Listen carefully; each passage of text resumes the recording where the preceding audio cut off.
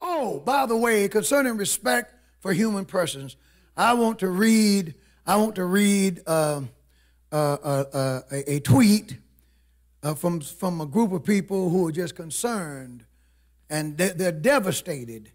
And I was moved by what they had to say. They says, "We're devastated, grieving, and outraged by violence against black lives.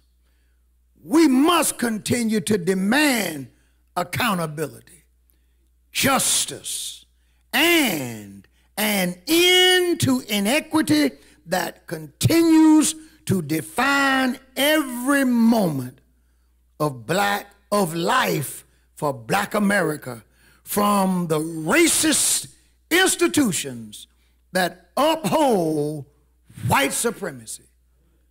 In the quote. Planned Parenthood, of all people, the nerve of the biggest killer in African Americans that the world has ever known. Now, Planned Parenthood, I understand why you hate what happened to George. George was a good-looking, tall, scrappy 46-year-old black male who, more likely than not, still had a whole lot left in him.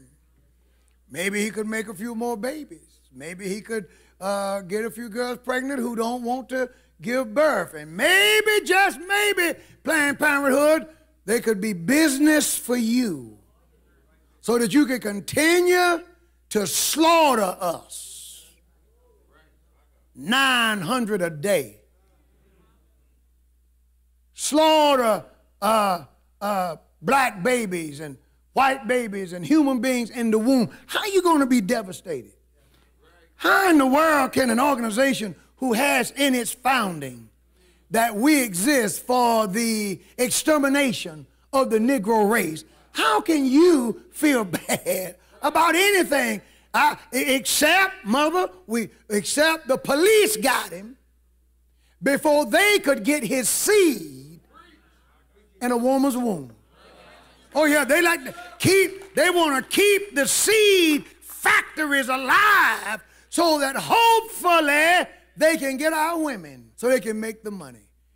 Isn't this a wretched, godless, you have to give them nerve though. You have to give them credit for having nerve. Thing to say.